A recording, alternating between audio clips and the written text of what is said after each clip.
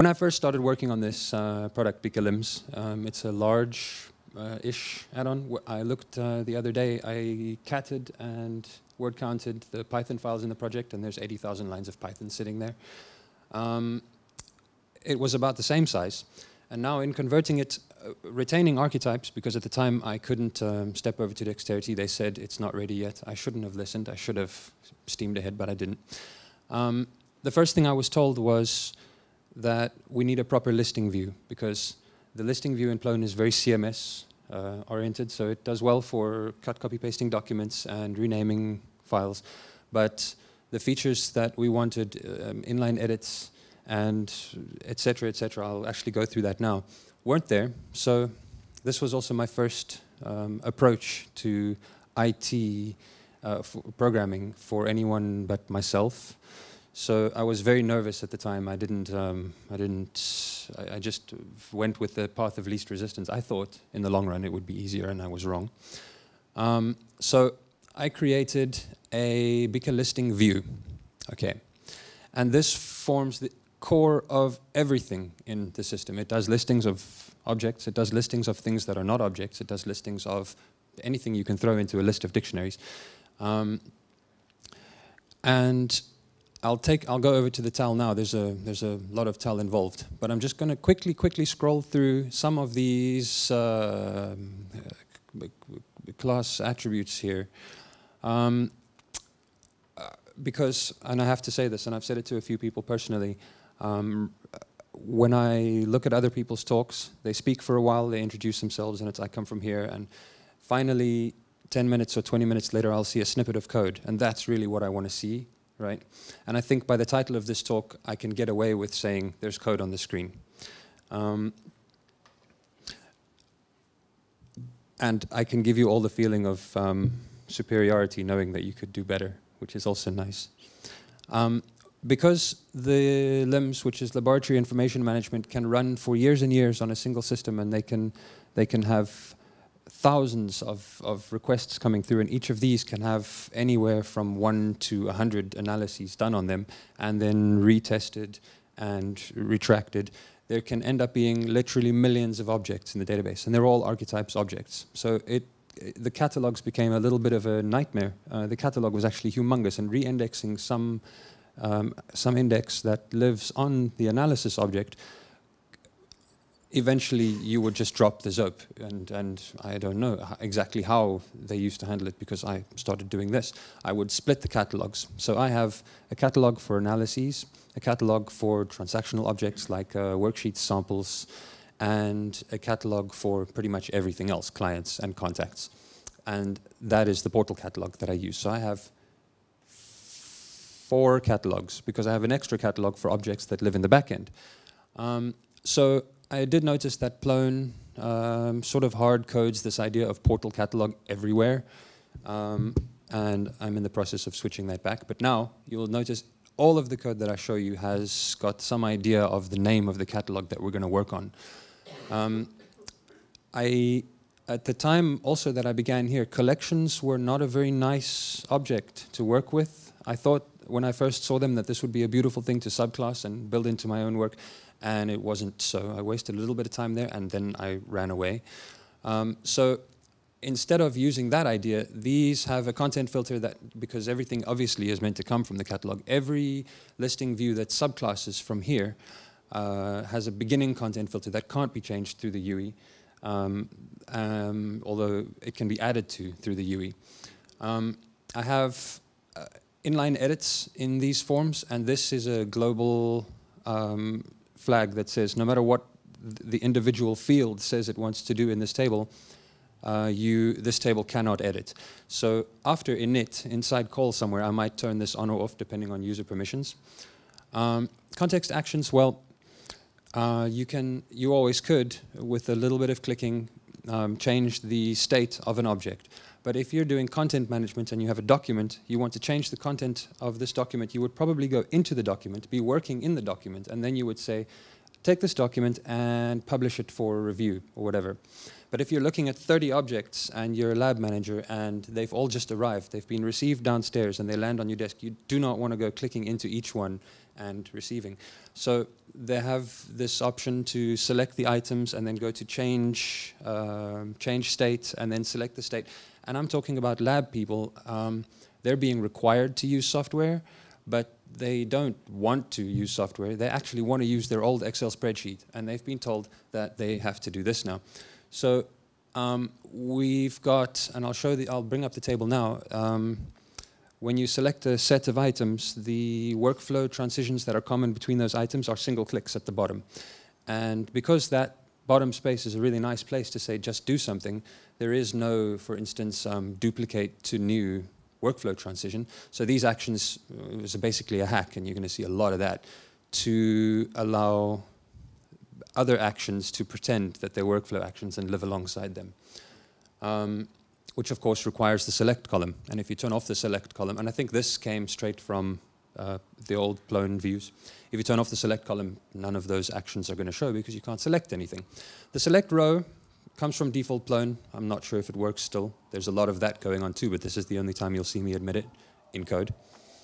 All right. Select all, I pretty much leave that everywhere, but there are places where it makes no sense and where people make mistakes. The sort column, oh, of course, in ordered folders, you have that draggable handle. Yeah, I turned that off. I've never used that before, except for ordering the items in the top level to change the order of the nav. Thanks. Showing workflow action buttons. Sometimes we want the checkbox and the select column to be turned on so that we can use these context actions, but we will have a bunch of workflow actions that the user has permission for, but are invoked in code somewhere, and we don't want them to appear. So we disable those and allow the manual actions to appear. Column toggles, this is basically this entire file that I'm going to go through here is this is a celebration of the last time that I'm really going to examine this in my life before I move to Plone 5 and I'm free like a bird, yes? So the column toggles, basically you can right click on a column heading and you can choose I want to see these things, and each view that subclasses this will define which columns are available. Sure. Do you see here it says setting page size to 0 specifically disables the batch size drop down. I have some sweet code, you know, wherever the batching goes on that says, well, if it's 0, you know, let's just let all objects appear, which is great, except that there's a note you'll see in the very last point release of plone.app.batching, which says if you make page size 0, you get an invalid orphan size, everything explodes, right? Okay. So I don't do that anymore. I actually set that to 999999 now. The select checkbox names, well, it's called UIDs. The one problem could be that I have multiple tables on multiple listings on one table, and so then all my JavaScript and needs to be able to distinguish between the two. That's what I use form ID for as well. The default is list. Usually there's only one listing on a table, but quite often 2 or 3. Review state here, obviously you're referring to workflow, but default is not a workflow state. In the original, let me bring up one of these tables so that we can quickly have a look, and then I'll come back here.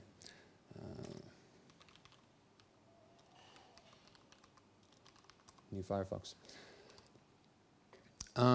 So what this comes to is also something that one of the few things that I think could be added to the Plone 5 views, but because Plone 5 has behaviors now, I won't need to play around with hacking on core. I can actually do this. Says that when you're looking at this table, you want to maybe filter it to show only objects of a particular workflow state, but you also might want to show only objects of everything before the published state, or you might want to show only objects that are currently editable by you or that belong to you. So that ended up being called review state, and these are my review state selectors, but they're used, basically each one of these review states, I'll get to a specific subclass now and show you, has additional fields inside its content filter that decides which objects get displayed and which not. Let's have a look here. How are we going? Show categories. This is another thing that I had to add, that within the listings, it's possible to have a category on each item or on each dictionary that gets created from items, and that will allow the list to collapse in sort of an accordion, so that you begin with a very small list and there could be 10,000 objects in there which you don't want to see all at once. But obviously sometimes you do, and they should all be expanded by default. Recently, because we found that some of these lists, some of the people who behind my back have been actually using this software, have created humongous lists of objects. I've allowed these categories to expand over Ajax instead of simply hiding the objects after load. More hackery for JavaScript trickery. We're not even going to go there because I honestly don't remember what it's for. Using the following attributes, some Python class may add a CSS class to the TH elements used for category headings, which allows all manner of JavaScript trickery. It is what it says it is. The category index, well, I had a real problem with the... Sorry, why can't I get this to go where I want it to go? I had a real problem with the idea of separating the content and the category, because I understand that to search through your database you need the catalog. But I think it's been said in several talks that I've been to so far that that means you really need to know what queries are going to be done on your data in future. And with something like this that has grown for so long and is attempting to be generally useful to people who want to use it in so many different ways, you really don't ever know what kind of queries are going to be made. So in a lot of these tables, all the objects are being woken up for some reason. But if you can avoid it, you will say, for instance, the category index, or the place that each object, the attribute on each object is going to be scanned to see which category it belongs in. It's going to be a field index. If it's not there, you can now manually loop through the objects, waking them all up and saying, this is my category and this is my category. But if you were to provide an index here and provide an index in all of the field columns, then obviously the entire thing will use the catalog, and you won't have any of that silly overhead. Another very small thing, field icons. I'm loving this, and for the first time myself, I'm looking through every addition I've made and saying a behavior, a behavior, a behavior. Each cell in that table needs to be able to have icons inserted before the text, after the text, or to have, there's another very silly variable here. I'll show you when I get to it. One to say that there could be some markup inserted before the value or after the value, because the value itself could be a Boolean, and I want to say yes or no, and so I'll hide it and I'll play a lot of tricky games to have it appear right. And you find, obviously, a lot of the time you end up in a place where somebody says to you, I would like you to make that item red. And it sounds very simple, and they don't understand why you're charging them money for this and why you haven't finished it yet.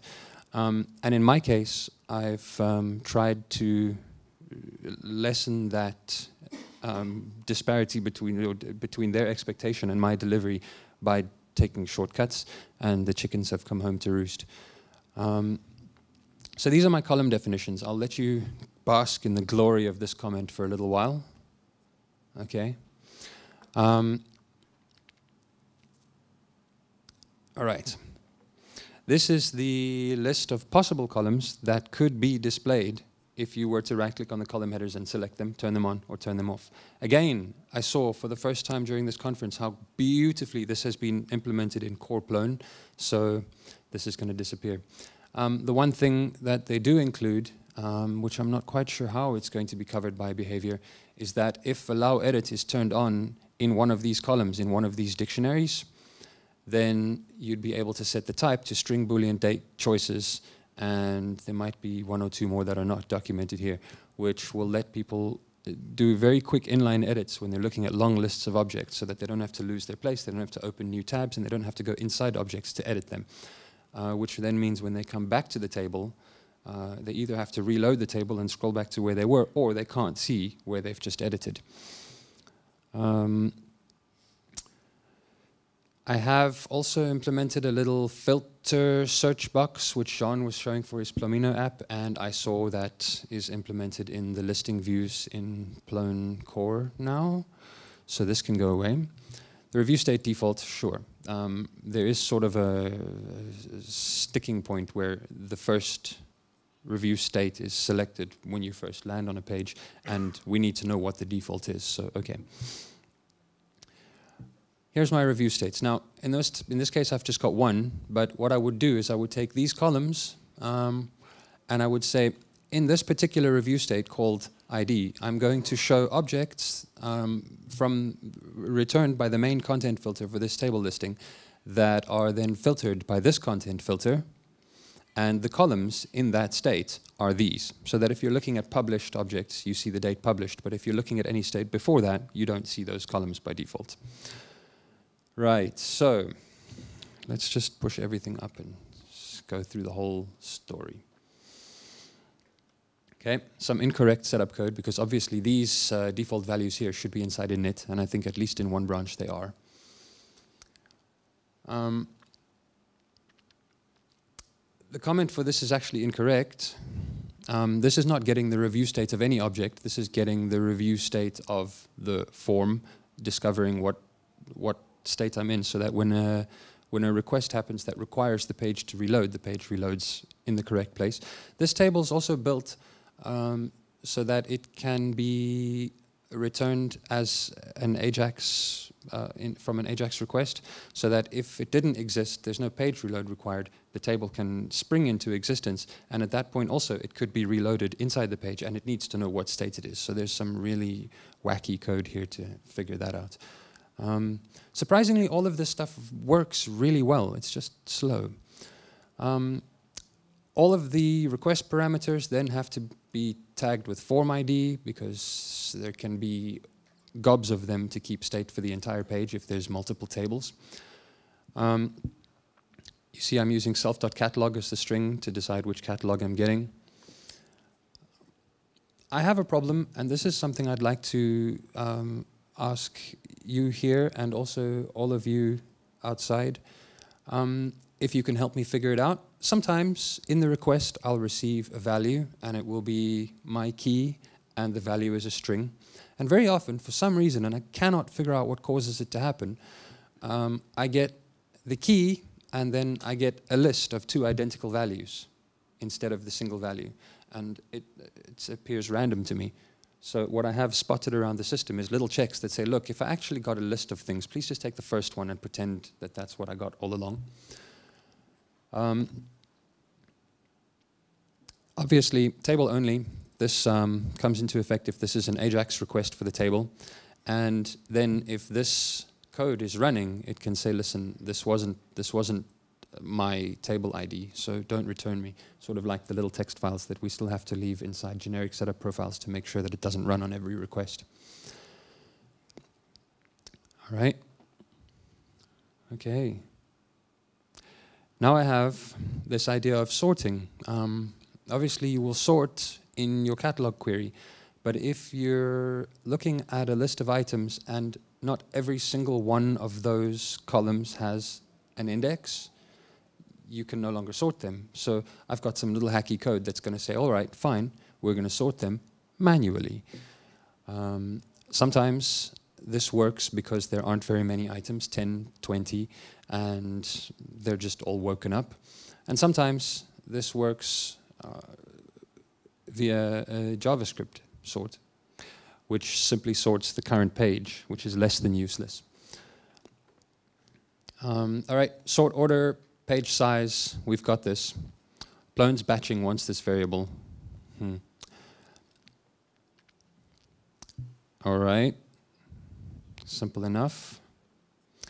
Now I downloaded, well, I've always used advanced query. I really like it. I don't understand why it was removed from Plone, other than the fact that it wasn't used in Plone core, which is not much of a justification since we now have Plone API, which is maybe a little more useful included in core, although it's not used. Okay, fair enough. All right, this is very boring. collect up all the values we need to search, collect up decide which type of value it is, which index we want to search on, create an OR and an and append the OR conditions and the AND conditions as regular expression searches, which I don't know how to do with Z-catalog at all, if it's possible. And finally,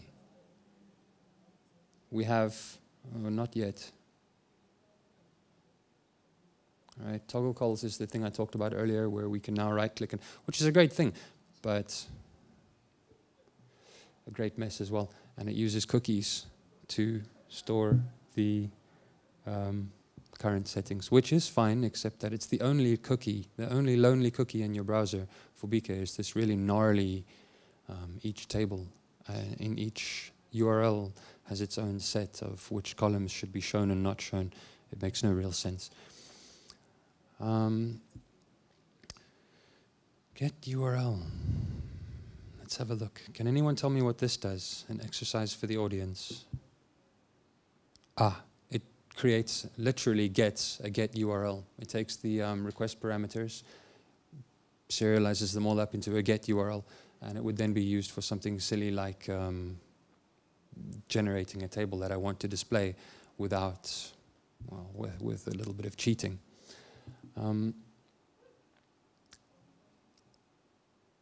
Evidence of history going in there. And now we have call. Now I'm going to go off to see what I want to do now is first I want to go through a little piece of showing how I am so thankful for Plone 5, why I am. And then I want to go, after I'm finished here and finished making myself just expose my dirty laundry, I'm going to go to some other pieces that I would really also like to take suggestions for, things that I'm still doing that I don't know how to do in Plone. And I know that Plone is not a framework. Plone is not, I saw Dylan Jay's talk where he said, if you're making an application in Plone, you're doing it wrong. Actually, what he said was, you're stupid. But I disagree, purely because I don't want to rewrite everything that Plone has given me. I like what Plone has given me. I just want to make my own alongside it. So which categories are selected so that we can automatically expand them, because we have tick boxes next to each item. When you do something that causes the page to reload, or when you come into a page where a certain set of items are selected for some reason, you need those categories to be automatically expanded. Lots of circular hackery. Every time you turn around something you didn't think about, and so you continue. There's a setting in my site setup that says, for a particular client, these are the categories that he may not see, and for a particular client, these are the categories that will always be expanded. That's just because it's a very common customer request to see. These are the analyses that we do very often. We're always analyzing calcium and metals in our water, but we never really bother about E. coli. And then folder items. Folder items is just responsible for collecting up all these items and pumping them back out in a dictionary format. So collect up a bunch of utilities. This is another great piece of Plone API. These lumps of stuff can disappear. And run our advanced query. Make advanced query with the ORs and ANDs we created above. Subquery, subquery, subquery. This is actually, I wish there was a reason for me to use this more, and I really, really think it's an amazing thing. There's a few places where I've known that I could do something with a Z catalog and actually decided it's easier and it feels cleaner to just use something that doesn't pretend that it can't do it from the beginning. Now I enumerate brains, and for each object here, I create a results dictionary. These things are required, and as a result of the hackery of the state of the union here, we have things like, or basically hacked into this view, we have things that are specific to a single view that subclasses this view, but there was no neat way to get them in there. So some parts of the TAL have been modified, what should be the generic TAL have been modified to cater for a particular view, and some parts of this Python the same. I've tried to carefully note them out here for the refactor, which has always been intended, but I don't think that it's very clear. Lots of junk for deciding how each item looks. It can all go. Right, and this actually renders the table itself, which this subclass is a table renderer from Plone somewhere, plone.app.table. Rendered items, I use that inside because sometimes you don't want the table elements, you're already in a table and you want to just append items. Get workflow actions is very simple. It looks pretty much like the one in DC workflow, but I have some restrictions. I would want to say in my review state definitions above that certain transitions are hidden, and obviously that I have some actions that I've added to this list that I want to appear even though they are not workflow actions. And then we come to things that have been added by people who are not me, and I fully recognize my failings in updating my knowledge. I've been working with Plone 2 knowledge and I've been working in Plone 4. But when other people start to do it, it gets really horrific. And then this is the actual class that causes this to happen. And as you can see, it's not very long. It's sort of just a wrapper to make this Ajax ability. Now I'm going to go to one of these tables. Let's start Zope first.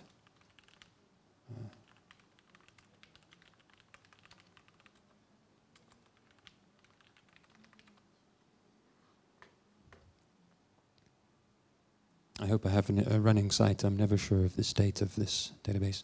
What time do we have? We have time. Okay, while this is loading, I want to show you just one more piece of code. And this is more horrific, but I have no idea how to replace it. So I feel a little bit like it's justified. First of all, let me start with something like this.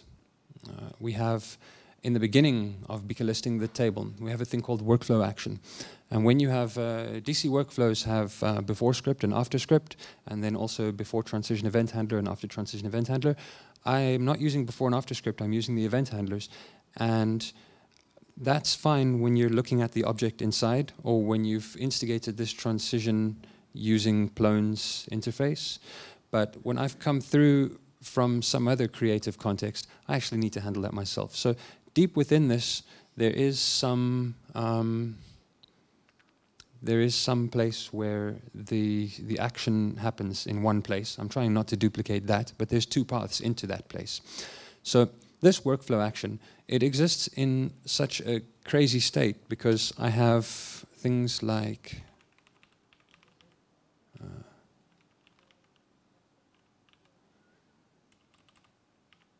let's go here.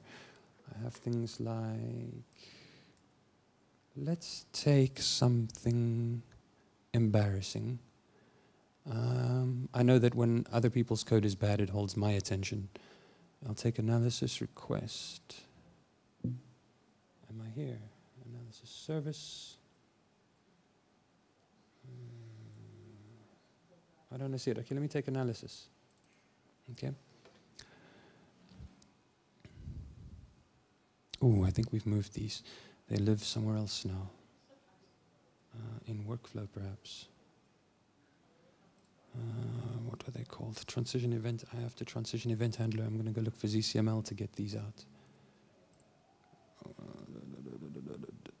Workflow. Why can't I find it? Because it lives here.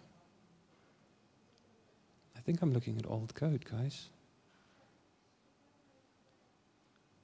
Yeah, I'm looking at fairly old code. Workflow is now right, these are actually just the transition event handlers. And basically what they'll do is run workflow before transition and workflow script transition when the event happens. But basically now what needs to happen is we have cascading rules for these transitions. When I transition a sample from waiting reception to received, all of the analysis requests, usually one at that point, that are associated with a sample must also go to received, because if somebody's looking at a list of ARs, analysis requests, and they're looking at a list of samples, both must have the same state. So the states of the analysis request and the sample and the individual analyses inside the analysis request walk in lockstep for a point until the sample is received. Then the sample stays behind, and the analysis request and the analyses move together. And the analysis request will stay in the state of my sample has been received, and an individual analysis will be submitted. And then it will go to waiting for verification, and then it will go to verified, and maybe even to published, while the rest of the analyses are still sitting at a previous state. All the analyses move through individually or maybe together, and when the final analysis moves through to a state above sample received, the analysis request must follow.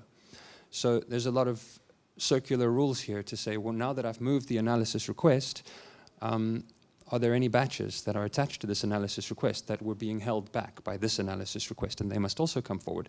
And once you do that, it bubbles off, it ripples out. And I don't know if there's any way, or if anyone has had a similar affair where objects need to have their workflows dance with each other like that. So I've made a real mess about it. I do want to find it and quickly go through it. I think I have time. I ran out of time terribly yesterday. Paul, where do we keep workflow cascades? I'm sure it was in subscribers, so I'm going to go look again. Ah, here, this is subscribers. That wasn't subscribers at all.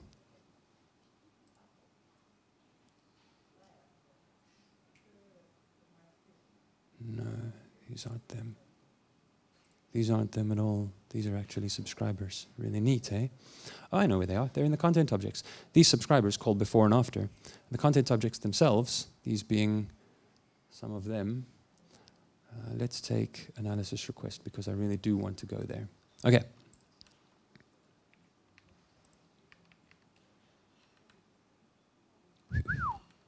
It's a schema, right? Some workflow scripts, okay. So let's take something like script receive. I'm immediately going to say, all right, just as a small concession to performance, I've got a state variable kept for the duration of the request that says, look, if somebody's tried to receive this object already, don't try again. But we are peaking, so don't flag it as the attempt having happened yet. And then, if I am the first analysis request on the sample, we will now attempt to receive the sample, because sometimes people will receive one or the other, and they must move together. And then we will get the analysis objects from inside of this, and for each one, we will attempt to receive them. It's a very simple idea, but if I go and look inside analysis now, I will see that it is attempting to make sure that its sample and its sample's analysis request are also pushed forward.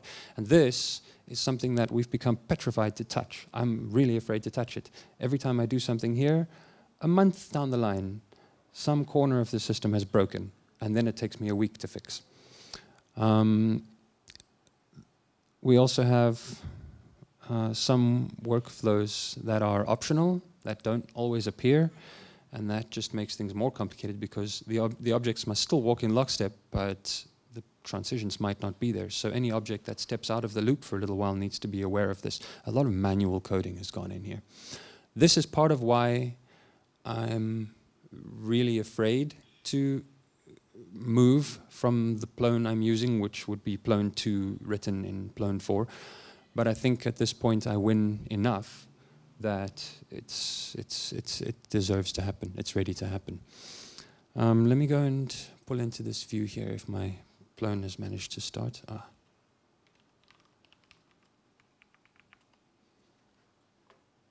3182, BBK. These are both old. I'm going to go make a new one.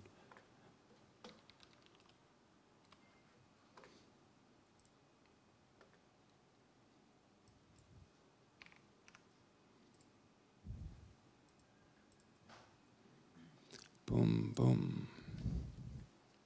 This is another thing that went wrong somewhere along the line. Not my code. Wonderful code came with this commit. It was a pull request written by someone.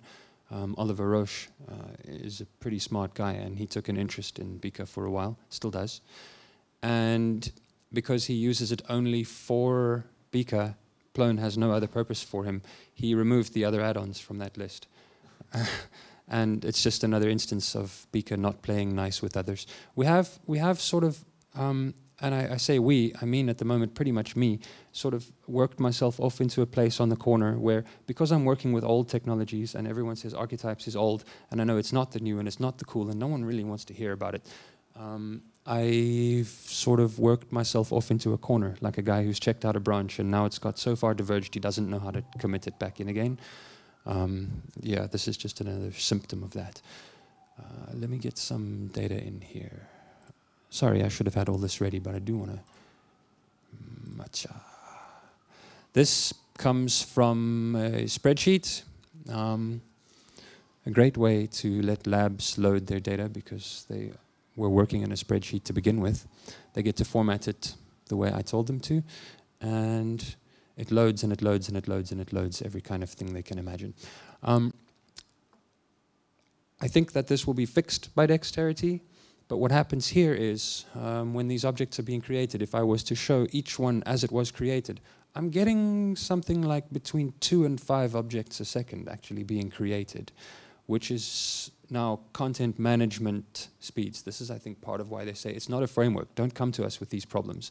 If you want your objects to be 3,000 in 30 seconds, there's Postgres, there's MySQL, there's other ways for you to do that. But I still, I would like to get there. I think I will. So I'm going to go to the back end now where there's actual data. And this is my sweet control panel. Let's go to analysis services, usually the first stop. And here they are, sweetly categorized. Ajax, they come through. There's nothing editable here, except for things like disabling certain columns to get things to fit. And this is my story. So this duplicate here is not a workflow transition. Deactivate comes from a secondary transition. And if I was to find that I had active and inactive items shown here together, in fact, let me disactivate one. All right. If I was to now move to this state here, I'd see in microbiology, hello, that I have, unless I didn't deactivate him. Let's try calcium and pay attention. I think I made this code in another branch because what happens now is he's been deactivated, but if I select here, I shouldn't actually see activate. He's already active. So that's part of the hairball. Yeah, you can see this is all what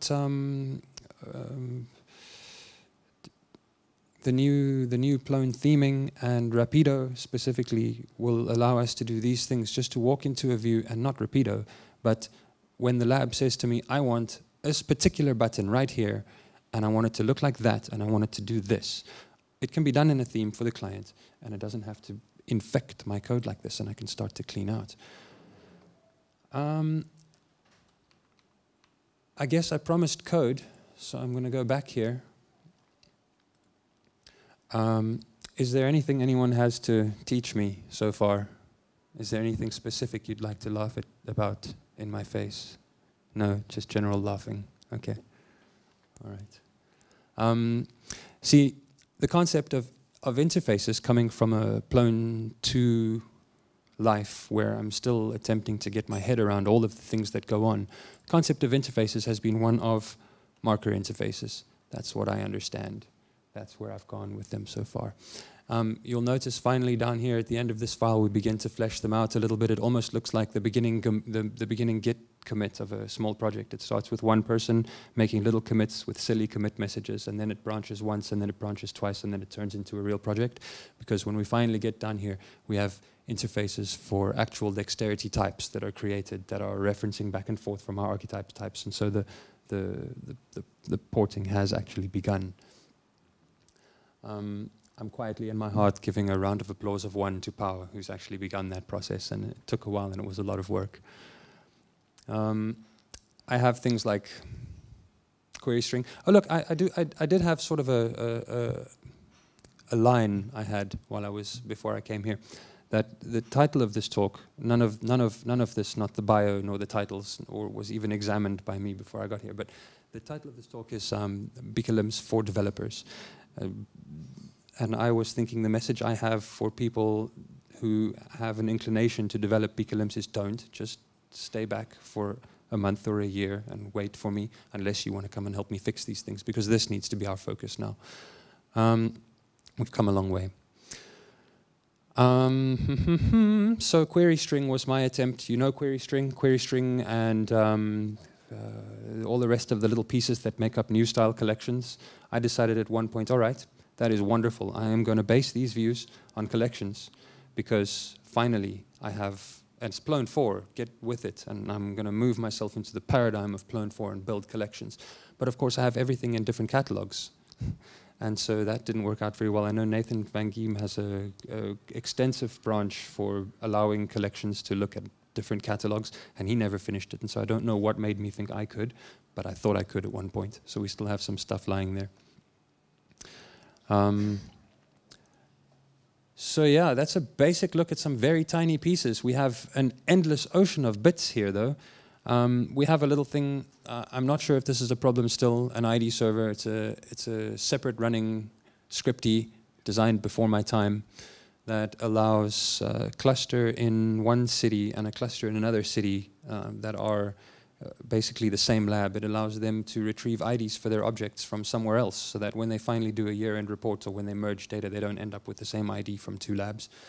With, I don't know, the people who wrote this project, the original Plone 2 version before me, were very proud of this. I'm not entirely sure why. I've turned it off. I just look at the database, I look at the catalog and add one. We still have a lot of stuff in skins folders. At this point, these are mostly things that I've no idea how to move out, or that are used in some clever way somewhere that I just can't imagine removing them. I have no idea where to put guards. If anyone knows how guards are meant to be located outside of the skins folder, I'd love to hear about that. But this skins folder was the entirety of the project when I met it. So I do have to say I'm here, and I agreed to do this because I'm really, really proud of this hairball that I've made. And I wanted to show some of it off. I wanted to say, when you guys see Bika, and I know that I get seen in IRC asking silly questions, and sometimes I try and ask really clever questions. I am from Bika, and I know that there's a package called Bungeni, which was a parliamentary, I'm not quite sure what package. There's a package in Collective that is for disaster preparation and management. It's another one. It's a very big package built in Plone, and I'm not sure what it's all about. And all of these things, there's a feeling about them like their customers wanted to know how to transition objects. So they went to the database, to the documentation from ZOAP, from the ZMI, or to create workflows, and they took that documentation and just transplanted it into their site, which is semi-valid because they were talking to their customers about their product, and their product includes the ZMI, and their customer is going to be really confused if he has to go off and read about something that he doesn't understand called ZMI. So here is this documentation. But then as a result of that, you get this feeling that there's this behemoth, semi-money-seeking package that's open source almost as an afterthought or a byproduct of what happened. And there's nothing happening there. And it was last updated in 2003 or whatever is going on. And when you guys see Bika, if you see Bika, and I'm hoping you will, because it's going to be around a while, and it's going to be in Plone a while, and it's going to be using Plone as a framework forever, you must know that it's active and it's loved, and there are people who really want it to be used and turn into something. And that's happening. We have a very, I feel it's pretentious idea about community. Our IRC channel has anywhere between 3 and 15 people in it at any one time on Freenode, which is a compliment to our existence. And it's still, it matters. If I have one guy, I had a guy come in, I had a man in IRC yesterday saying, thank you. I had another man, and this doesn't happen often. The fact that it happened twice in a day it makes me feel very good, who sent a mail to the mailing list and said, English is not very good. He said, if I could applaud with 3 hands, I would. You guys have, yeah, that's marvelous. That's actually what I'm here for. Yeah. What time is it? Someone must have one question for me.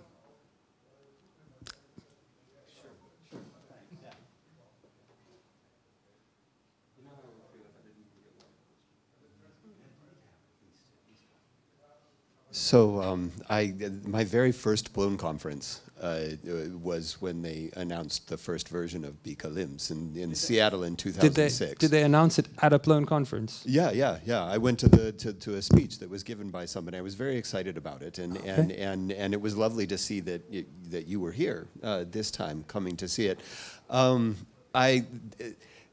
I feel like there are answers out there for a lot of these questions that you're asking. The workflow one in particular, I think really?